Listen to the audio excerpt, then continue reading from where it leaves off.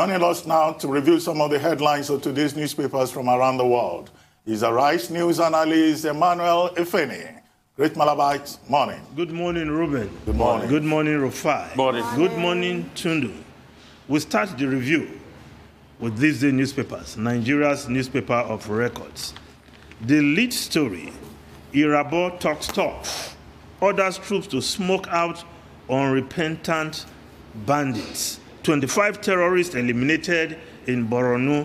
Yes, the chief of defense staff led the other service chiefs to the Operation Harandi Daji headquarters in Zamfara State. And again, he gave the marching order to the soldiers on ground to do the needful, smoke out these unrepentant bandits. Any bandit who is repentant will not be in the bush. He will come out and live with the people.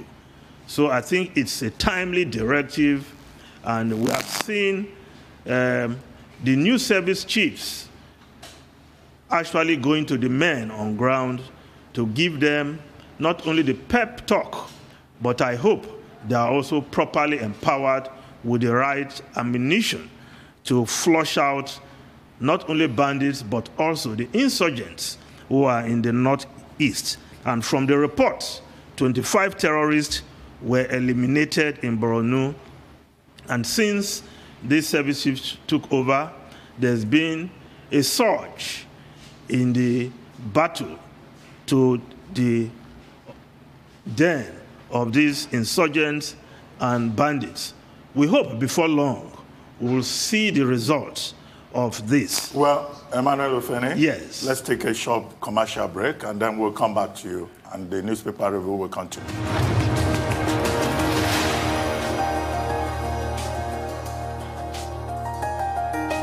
Arise News analyst Emmanuel Ifeni is still with us, reviewing top stories in today's newspapers from around the world. Back to you, Emmanuel Ifeni. Yes, we were just running through the charge by the chief of defense staff to its men on ground to flush out bandits and insurgents. But if we look at the Tribune newspaper, the security agencies have their work well cut out for them. Let's start with the security story on the front page of the Tribune. Above the masthead, bandits kill 937, kidnap 1,972 in Kaduna in 2020 report. Kaduna Central records highest death toll. Security challenges cut across ethno-religious divides. Government. Yes, that report was given by the Kaduna State Commissioner for Internal Security and Home Affairs, Samuel Awuna.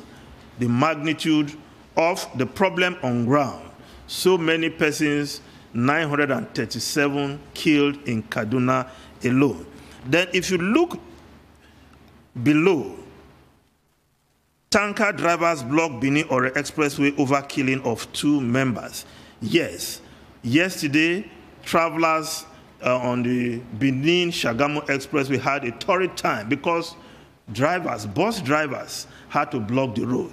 3 of their members were killed by armed robbers. And the problem was that the armed robbery incident took place a shouting distance from Army checkpoint. That was what infuriated the bus drivers to embark on that protest yesterday. So a lot to be done about insecurity across the country. But the lead story of the Nigerian Tribune, we cannot miss that, the Nigerian Tribune. Reps want disbursement of Ibori's £4.2 million loot halted. The Nigerian Tribune, please. Members want it returned to Delta State. Funds looted by Dariye Alamesia were returned to Plateau. Bayelsa, Falana says.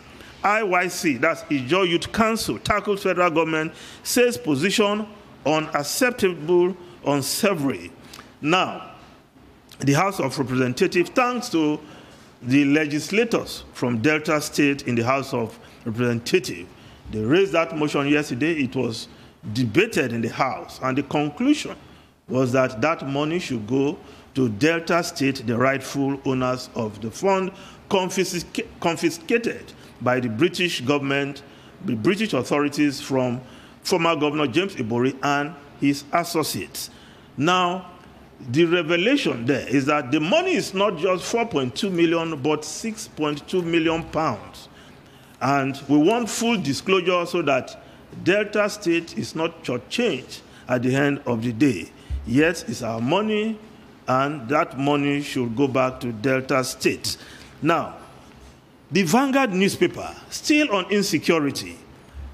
Bandits abduct 1,000 miners, kill 10 in Zamfara, according to the emirs. Deploy more security men to areas affected by herdsmen attacks, banditry. Senate tells National Security Advisor. Take fight to Boko Haram enclaves.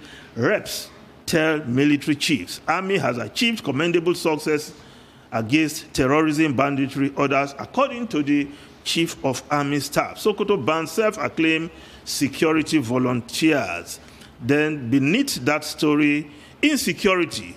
Yoruba group warns Ogun, Ondo, Oyo governors against terror attacks in schools.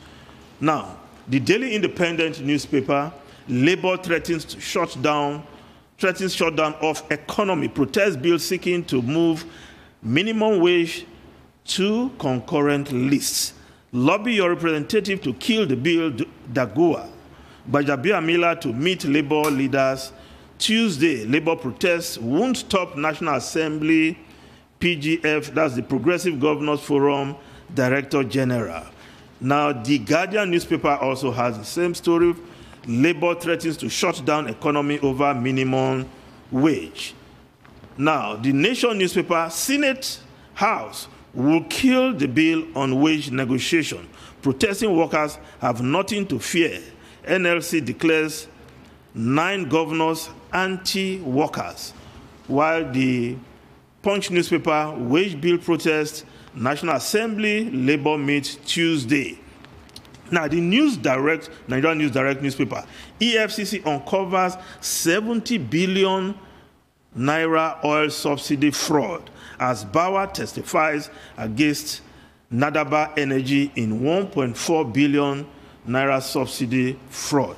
Now, the Daily Sun newspaper, UK stops recruitment of Nigerian doctors, nurses, 46 other countries also. Now, over 5,000 Nigerian doctors and nurses are currently working in the UK. But for those hoping to join that army of nurses and doctors in the UK from Nigeria, there is a halt from the UK government for now. And if you read the Independent newspaper of UK, perhaps you see the reason. NHS recruits thousands of overseas nurses. Fear that push for staff from around the globe is ethically dubious. More than 8,000 overseas nurses were recruited in the last 10 months by the UK authorities, the NHS, to help since the first wave of the pandemic, the coronavirus pandemic, when staff were overstretched in critical care areas. But according to the British Association of Critical Care Nurses, it's like robbing Peter to pay Paul, which the body considers as unethical, to be recruiting nurses from poorer countries to service wealthy countries. But you won't blame the nurses because many of them are going there for better pay. But the World Health Organization has also warned that the world is short of 6 million nurses. So a lot of nurses will be in high demand around the world, obviously. Now, the Wall Street Journal, quickly. Congress passes virus relief bill.